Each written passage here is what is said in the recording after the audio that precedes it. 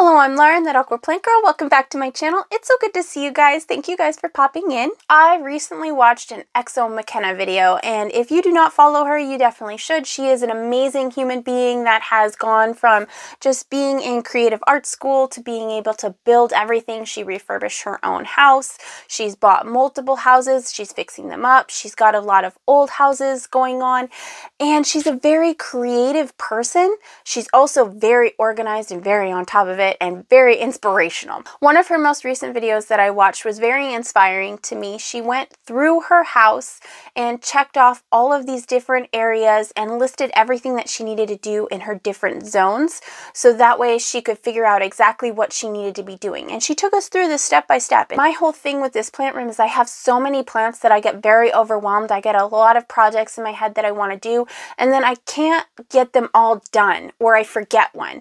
And I have ADHD, so I'll start one and then I won't necessarily finish it before I'm excited in starting another one.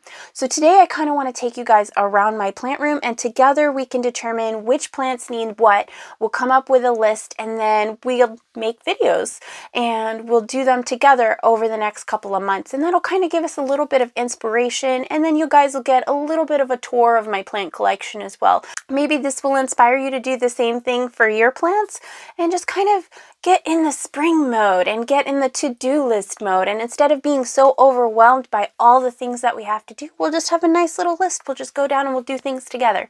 Sounds like a plan? Let's get started. All right, so over here I have these beautiful alocasia. I absolutely love them. You watched me plant them up not too long ago, maybe a couple months ago now, and they've all gone completely crazy. I also have this beautiful Maranta back here. Basically, this Maranta is doing really well, but it's taking up space for other alocasia that I need, because I need to clean up that tank over there, and I need to make more room for the alocasia over here. I also need to replace this because it's starting to kind of bend out. So I need to get this area cleaned up again. And then this beautiful tree is doing really, really well, so it can stay here. This is Fabio. He got moved upstairs because the bathroom is a little chilly in the winter time, and it's warmer up here, and he needed some better light. So this light's really helping Fabio out. And then over here, I have philodendron burley marks that needs to be chopped back. It's gone crazy. I have a beautiful philodendron painted lady over here that needs to go on a better pole. And then my philodendron Birkin is starting to get smaller. It needs a repot. It's definitely root bound in there. This pothos up here has just gone so freaking crazy. It's lost its variegation, unfortunately, and it's just turned all green, which is perfectly fine. I'm not worried about that. The leaves have gotten huge, but it's outgrown the entire pole it was on. I think it needs to be chopped and propped, and we need to restart it. So we need to chop and propagate that whole thing. There's a philodendron silver sword back here that needs to be chopped and propped. We have a syngonium over here that needs to be chopped and propped. And unfortunately, this Mandrula pothos has gotten so big, so beautiful, and it's at the very top of this board. I really don't want to have to chop and prop. I think what I'm going to end up doing with that one is air layering it, and then I will chop and prop from there. I don't want to risk the leaves sizing down again. I'm trying to get them as full and mature as possible. I have this philodendron burley marks variegata that has completely reverted and is growing super crazily and just needs to be propagated. Got to get that taken care of. I have alocasia seedlings over here that are in stratum. The little beautiful propagated ones here, which are so cool, but they all have 2 leaves now, and they need their own pots. So I need to do that. There is a Monstera Peru over here, also known as a Monstera kirstaniana or something along those lines. It starts with a K. That is vining all over the place over here. I think I want to give it something to climb. I think I'm going to propagate that and give it something to climb. So I will have 2 plants, and then we'll go from there. There's also like a lot that needs to be cleaned up. This entire area, I have an entire shelf full of propagations over here that need to be potted up. They are growing like crazy. In this jar right here, we have a Calathea orbifolia that's grown like crazy. And then I have Monstera seedlings that have grown that are outgrowing this beautiful little jar here. They've been in high humidity this whole time, so they need to be potted up. These are the ones that I grew in sphagnum moss. And then I also have 2 alocasia polypropagations in there. A butt cut and a regular alocasia, like a regular corm that I grew. So that needs to be potted up as well. What else do I have over here? I don't know. I think the philodendron, the Hartley philodendron is okay over here. But I do need, oh my gosh, I've got to do something with this string of needles over here, the Ceropegia string of needles. It's outgrown the entire pot. Like, I don't know what I'm going to do with that. Maybe I can hang it. We'll have to come up with something. This entire area over here needs to be redone. I've got propagations that need to be potted up in here. I definitely need to make more propagations to go in these when I take those out. I have cuttings over here, multiple places that need to be rooted. This whole little terrarium situation at least needs to be fertilized. It hasn't even been fertilized. The calicasia, oh, I'm sorry, not calicasia.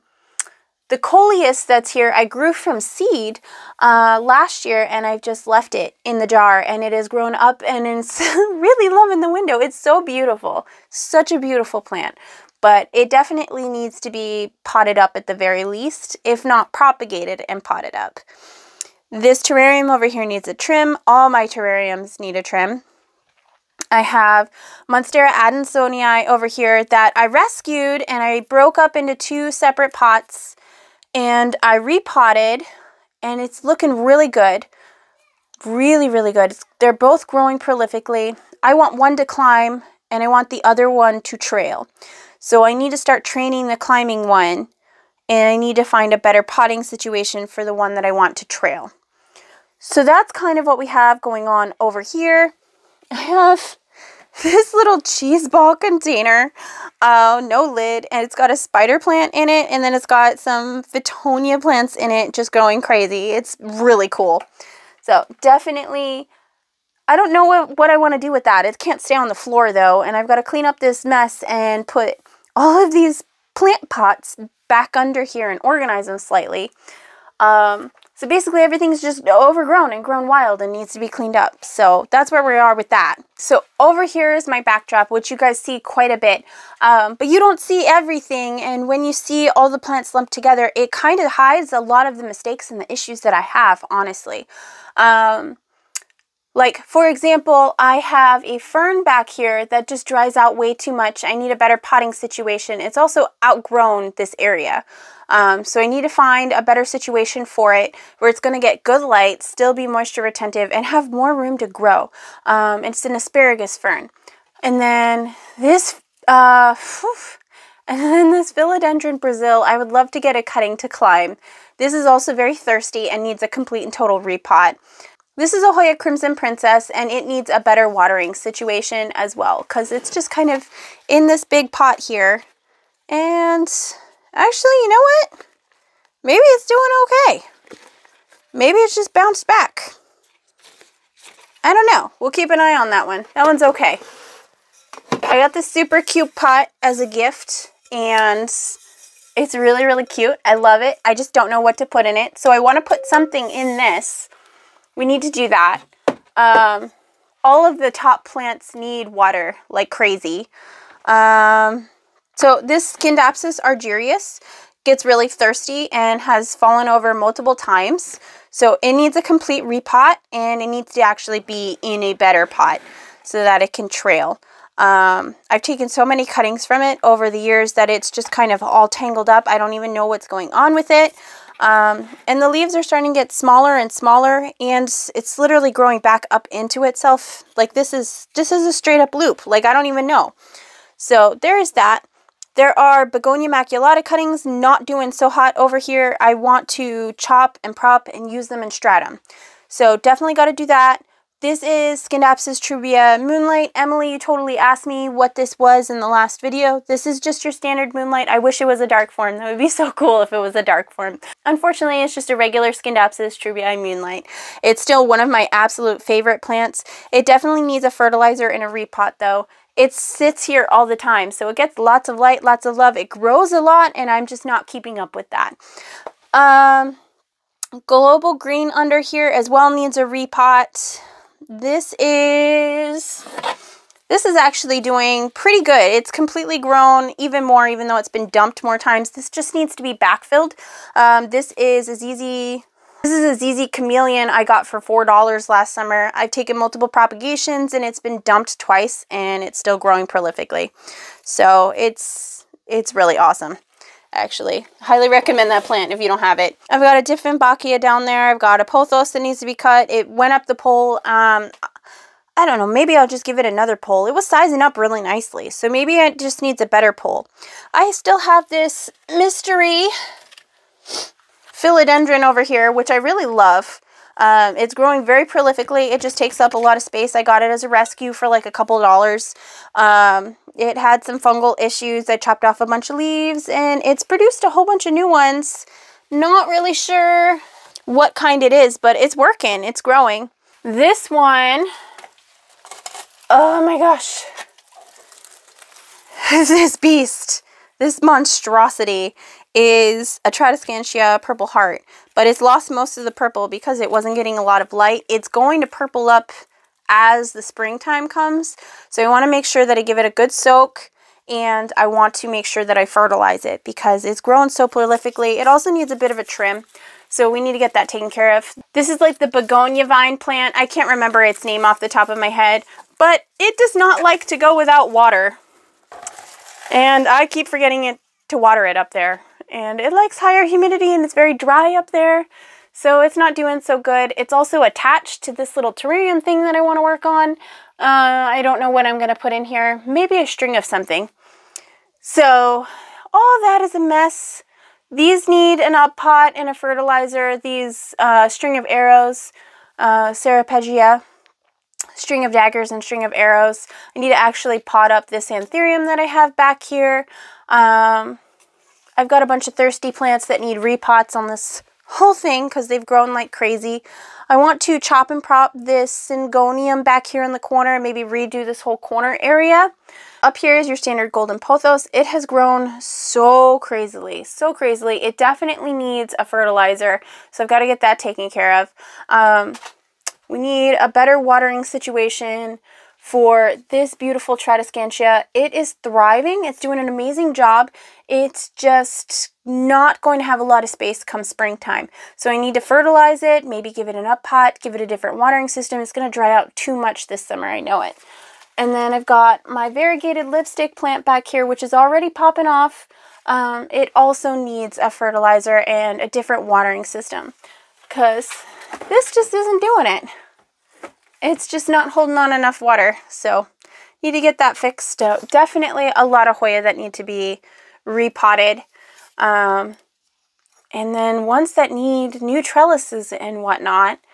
And then I do want to chop and prop all of my string of things because they are growing prolifically and they're doing an amazing job, but they definitely need a little bit more love. And then these Tradescantia are beautiful, but they need chopping and propping as well. And hopefully that'll cause more to grow from the base. Now is the time to chop and prop. Up here, you might have noticed I'm letting it trail. I'm letting the whole Hoya pubicalyx just trail. It's taking over everything. And it starts here at the base. So I want to repot it somehow without actually taking it off the wall, which is going to be interesting. And there's also a couple more Tradescantia there, the Dragon's Tail Tradescantia and the Tradescantia syllomontana that are going to need some extra propagation, chop and propping, and just pruning in general. You can see that the syllomontana has a lot of dead leaves at the top, at the base. That's just how it goes sometimes, especially with those ones. They need a lot of light, and I just don't get it in the wintertime. All right, so I don't know how like backlit and weird this is, but I have a Hoya that needs to be propped like crazy over here because it won't stop growing. And there's just so much of it. I've got cuttings that need to be repotted back here in the window. I have this Monstera that's actually started to give fenestrations. It's pushing out more and more leaves, but it's in a little terracotta pot that is completely outgrown. It needs a repot and a heavy fertilization. It hasn't been fertilized. I have this Rhaphidophora tetrasperma that has completely outgrown its board, but it's attached, and I'm really sad that I have to chop and prop it. Maybe I will air layer that and try to get that taken care of. Micans, I have somebody that's going to take some Micans cuttings from me, which thank goodness, because I really need an excuse to chop all of this up. So we're going to be doing that really soon, actually. And then this big monstera that I grew from a little teeny tiny one, actually, is producing leaves like crazy and is probably going to need a repot in the next month or so because it's going to be outgrown this pole completely. It's got maybe 4 or 5 leaves worth left on this, and the rate it's growing, especially with spring and summer and the light that's going to be coming in, I'm not going to have any time to be doing anything. And I don't want to chop and prop it. I want to just get it a new pole and let it grow up to be the beautiful monster that it is. So that's the plan with that. And then we've got Micans and the Rhaphidophora tetrasperma. I need your advice actually though, because here at the base of this Rhaphidophora, it has branched off completely. So do I chop and prop that? Or do I just kind of leave it there and try to train it to go up as well? What do you think I should do with that? I need some help with that.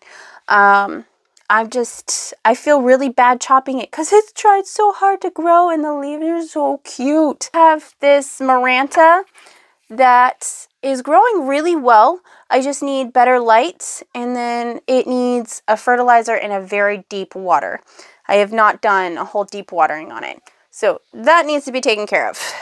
I don't even know if there is a good way to get all of these tanks in. I still have the propagation setup that I want to do up here with stratum. I have a bunch of begonia in here. This whole tank needs to be cleaned out. A lot of the begonia from the other tank ended up here. So there's a lot of different kinds of begonia in here that I need to clean and chop and prop. I'm going to put some in here for sure. This empty tank down here I'm going to fill with stratum, and then I'm going to take propagations from just about everywhere else and put it in there. This tank is completely overgrown and needs another trim. It'll probably be the last one I do, even though it needs it the most. I did that one the most recently for you guys. So in order to keep you guys not super bored, might just wait on that one. There's a whole bunch of different plants in this one. I have like a philodendron summer glory in here. I have oh shoot, the philodendron mames in here. I have a philodendron caramel in here. Not like a caramel marble, but like, oh shoot, I don't remember what it's called. There's a philodendron glorious in here. There's just, I have my anthurium seedlings in there that I grew from little tiny seeds. They have now multiple leaves. They're basically little anthurium plants still chilling in the same pot. Like this whole thing is everything that needs to be repotted. We'll probably do just one YouTube video on this tank alone, getting this taken care of. This is my beautiful peperomia tank. The only thing not peperomia in here is this ludicea discolor in the corner. I try to plant a ludicea in every single one of my terrariums somewhere. So it's kind of like my unintentional signature. I just really like them. And then this one is everything that used to be in my greenhouse, and my greenhouse just wasn't getting enough light. So I put it over here so it could get a lot of light. I'm growing peperomia in stratum and they're taking off like crazy, which is why I want to take most of the peperomia cuttings from this one and put it in here, and then I can have a whole bunch of peperomia to share with you guys, which I'm really excited about. I don't know if you can see down here on the floor, but I have a whole bunch of new plants that I need to show you guys. So there will be a plant haul video as well. All right, thank you so much for sticking with me through this. There was a lot to do, but I'm actually feeling a lot more comfortable and more focused on what I need to do. And I'm very excited to do all of this. I'm excited to play with plants. I'm excited to get them prepared for spring. I'm excited to kind of clean up my zone and just make it a better, more enjoyable place to be and to share that with you guys. Thank you so much for watching, and I'll see you in the next one. Bye!